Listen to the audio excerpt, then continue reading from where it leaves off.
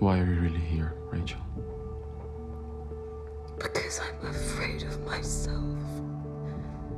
When I decided to become an actor, I always wanted to be part of a story that would deal with the darkness and the light and the heartbreak and the vulnerability, and the subjects are great. I mean, they really attract me.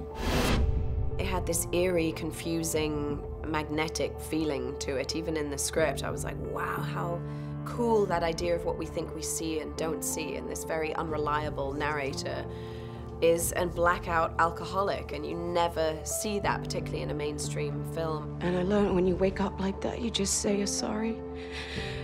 You just say you're sorry for what you did, and you're sorry for who you are. I was drawn in by the female perspective. The three women going through separate things and separate difficulties, and then somehow being related. I lie to Scott.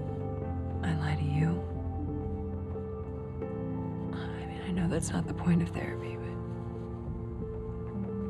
but I have to keep things vague. I liked the way in which it was told. You know, it doesn't follow the sort of normal linear beginning, middle, and end thing. It does big jumps and there's gaps. Your wife hit me on Friday night. She said you yelled at her. No, that is not what happened. She was in the tunnel and she hit me. It's like a magnet. It keeps pulling you in deeper and deeper, and it's because these characters unfold very slowly, and sometimes you are drawn in a certain direction and then you're pulled in a completely different direction. Did you murder Megan Hipwell?